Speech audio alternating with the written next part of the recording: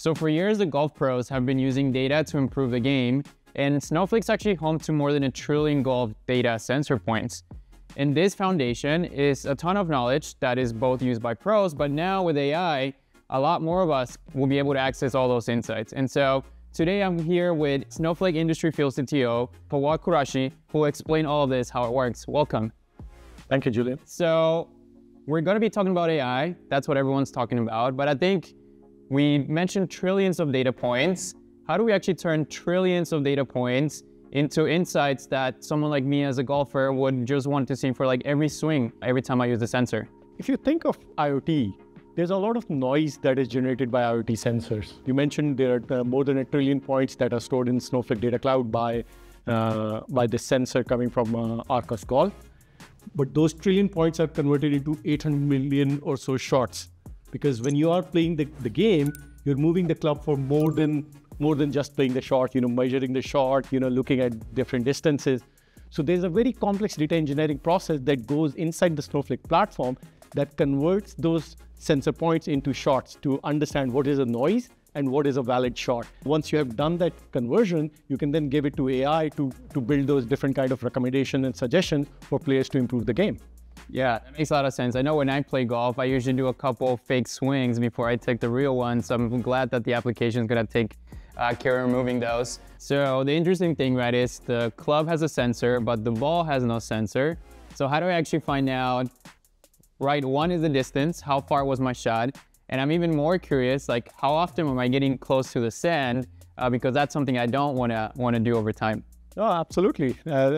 You're correct that the Arccos sensor is attached to the club and the ball is analog. So there are two things that are happening. The first thing that we do is we take the satellite imagery of more than 45,000 golf courses around the world. We digitize them in Snowflake. Snowflake has this capability of processing unstructured data, capability called dynamic file processing, through which we can process unstructured files without loading them into Snowflake, processing them in place, digitizing that satellite imagery and then understanding them in terms of geospatial polygons, where is water, where is grass, where is sand.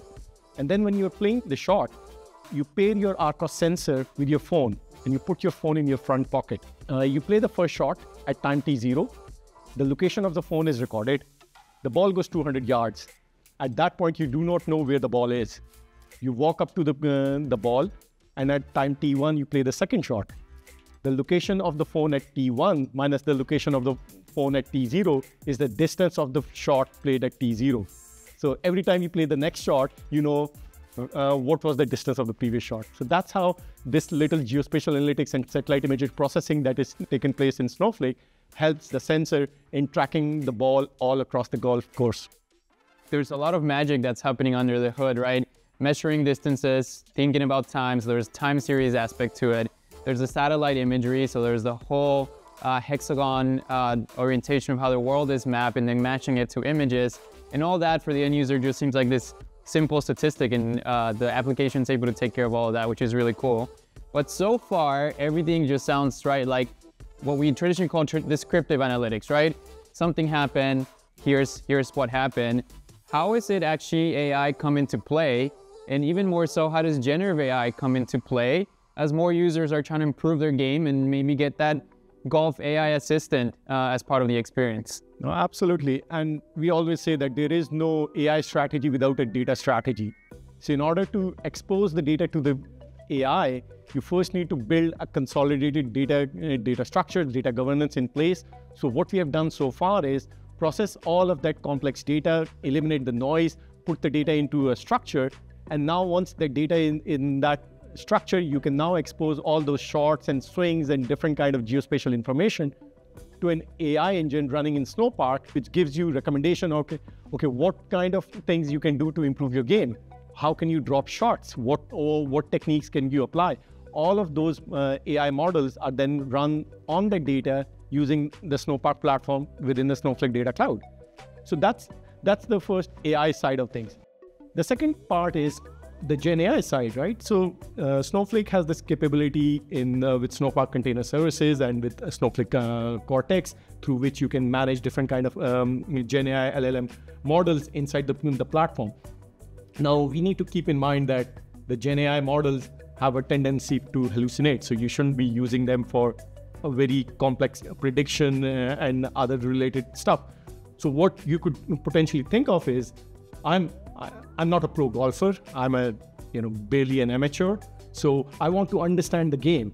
So what we could use GenAI for is, how do we translate the data into human readable stuff?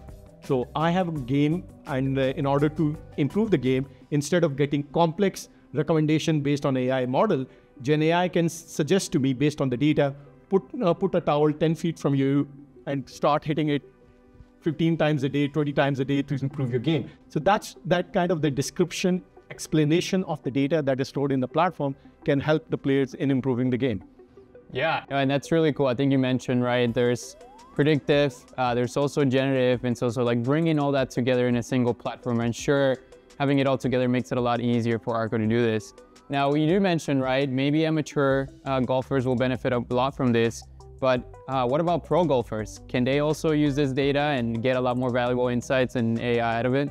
No, absolutely. The beauty of the Arccos sensor is that it gives unique, personalized insights for each player. Whether you are a pro player with the top handicap, or whether you are a beginner with just getting into the game, it will analyze your game, it will analyze your shots, it will benchmark you against the different categories of the players, and the recommendation would always be tailored to you. It's almost like a human caddy always in your pocket, running at the back of the Snowflake data cloud. I like that, a human caddy in your pocket. And so if anybody's interested to learn about other cool stories from customers using Snowflake for machine learning, AI, whether it's predictive or generative, please go and check out snowflake.com/snowpark, where you can learn more about the Snowpark platform, how it runs on Snowflake, and how customers are using it for their AI on top of their governed data. Fawad, thank you for joining me today. Thank you. Thank you for having me.